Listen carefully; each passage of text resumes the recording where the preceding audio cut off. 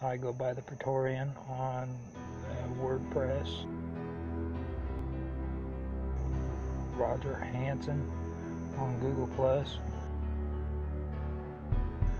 or Roger Hansen 1969 at gmail.com. A couple days ago I did a video that spoke about alternative media, and it also talked about, commentators on YouTube that get on YouTube and they like to dramatize and create a lot of flair.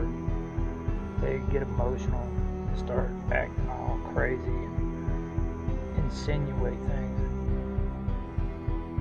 Now, instead of those people doing their job, what they do is they contract out to other people to take care of those properties. And this is when these people were contracted to do that job. Instead of doing their job, they pocketed the money.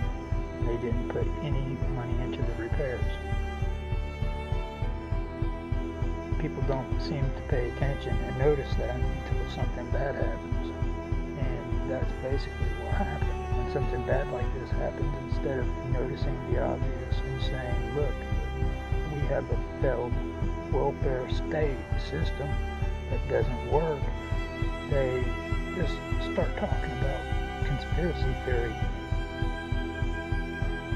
That once you start down that path where you rely on welfare and you rely on a welfare state, society, to do things for you, then you're taking a risk.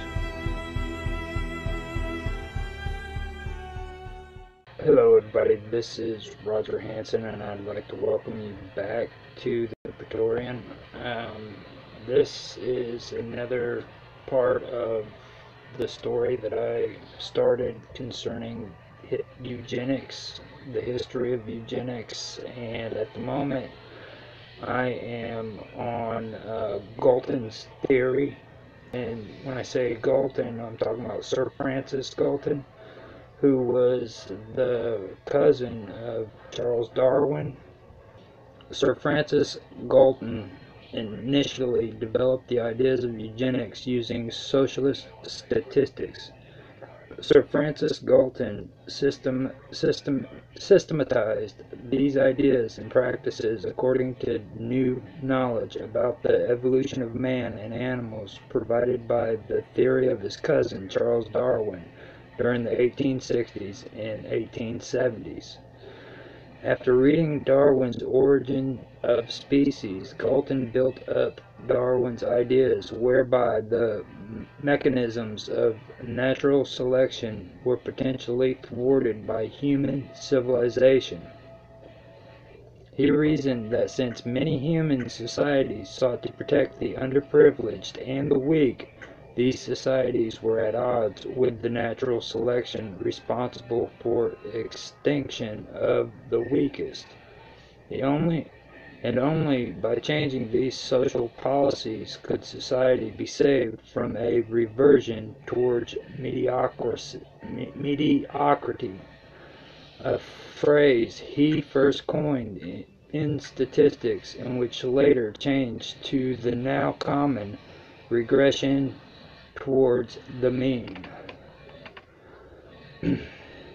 Galton first sketched out his theories in the 1865 article Heredity, Talent, and Character, then elaborated further in his 1869 book Hereditary Genius.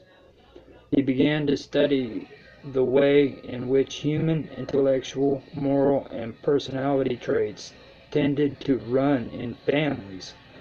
Galton's basic argument was genius and talent were hereditary traits in humans, although neither he nor Darwin yet had a working model of this type of heredity.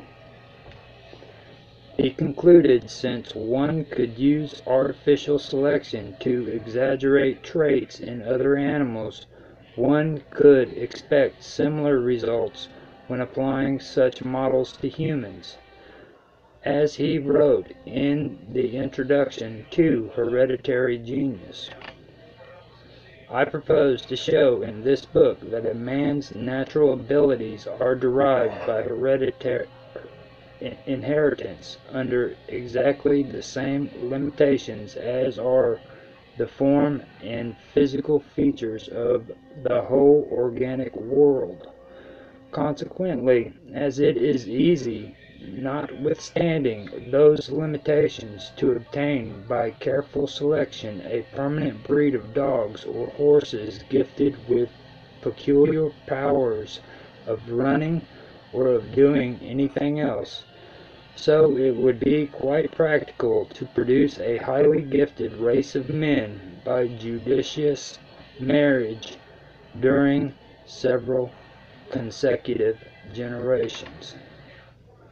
Galton claimed that the less intelligent were more fertile than the more intelligent of his time. Galton did not propose any selection method. Rather, he hoped a solution would be found in social mores, changed in a way that encouraged people to see the importance of breeding. Galton first used the word eugenic in his 1883 Inquiries into Human Faculty and its Development, a book in which he meant to touch on various topics more or less connected with that of the cultivation of race, or, as we might call it, with eugenic questions. He included a footnote to the word eugenic which read, that is, with question bearing on what is termed in Greek eugenes, namely, good in stock, hereditary, endowed with noble qualities.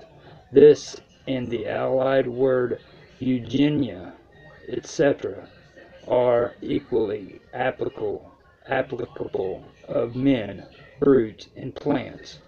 We greatly want a brief word to express the science of improving stock, which is by no means confined to questions of judicious mating, but which, especially in the case of man, takes cognizance of all influences that tend, in however remote a degree, to give to the more suitable races or strains of blood a better chance of prevailing speedily over the less suitable than they otherwise would have had. The word eugenics would sufficiently express the idea. It is at least a neater word and a more generalized one than viticulture, which I once ventured to use. In 1904, he clarified his definition of eugenics as the science which deals with all influences that improves the inborn qualities of a race, also with those that develop them to the utmost advantage.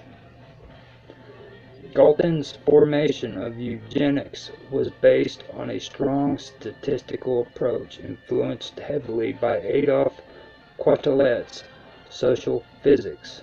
Unlike Quetelet, however, Galton did not exalt the average man, but decreed him as mediocre.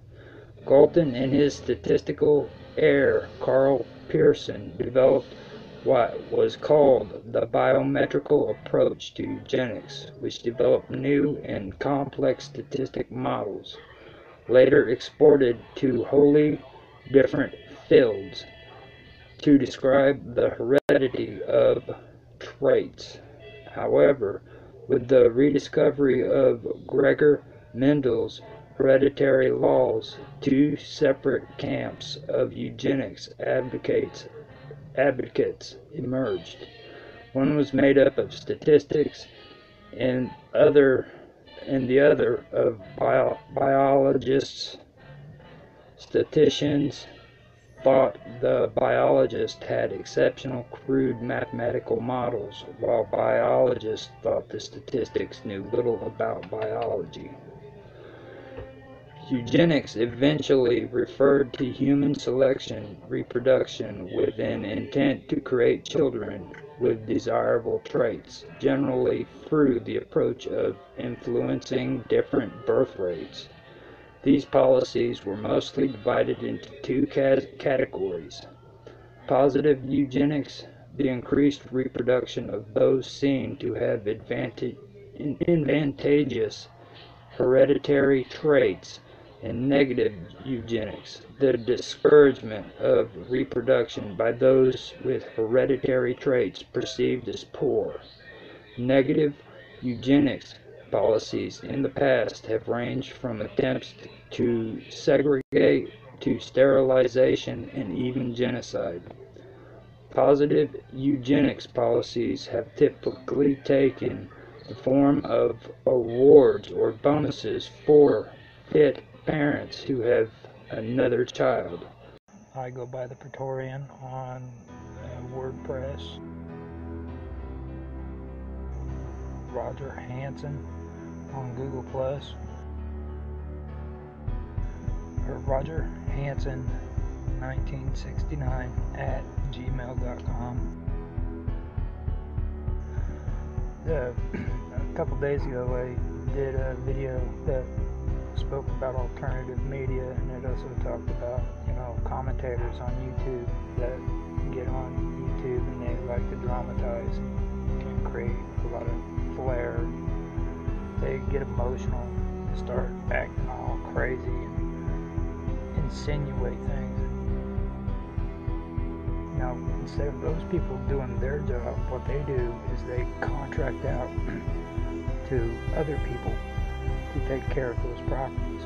And this is when these people were contracted to do that job. Instead of doing their job, they pocketed the money. They didn't put any money into the repairs.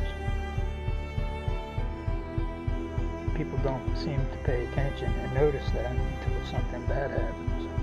And that's basically what happened. When something bad like this happens, instead of noticing the obvious and saying, look, we have a failed welfare state system that doesn't work, they just start talking about conspiracy theory. That once you start down that path where